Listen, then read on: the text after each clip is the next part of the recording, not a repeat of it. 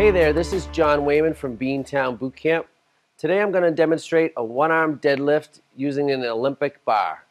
So the difference between some barbells and an Olympic barbell is the length of the barbell. The Olympic barbell is just a longer length, and that's what makes this exercise so difficult, is the length of the barbell. The difficult part of this exercise is that you're gripping the bar with just one arm, and that works your forearm muscles, grip muscles, as well as a lot of the muscles in the trunk, where a traditional barbell with two hands on the bar wouldn't work all those muscles as aggressively.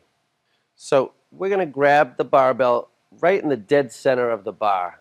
That's very important because in order to balance the bar on either side, that hand needs to be placed in the dead center of the bar before you lift it.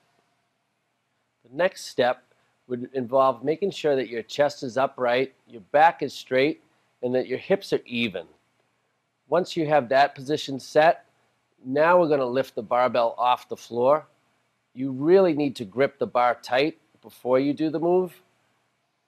And you stand all the way up straight, and now we're going to lower the bar back down, trying to make sure that the hips stay square and the chest stays upright and the bar stays level. So a helpful tip to make this exercise a little more comfortable would be to use some traditional weightlifting gloves. It really helps with the grip on the bar, considering that this exercise is such a challenge on the actual grip. And that's how you perform a one-arm deadlift with an Olympic bar. Thank you for watching.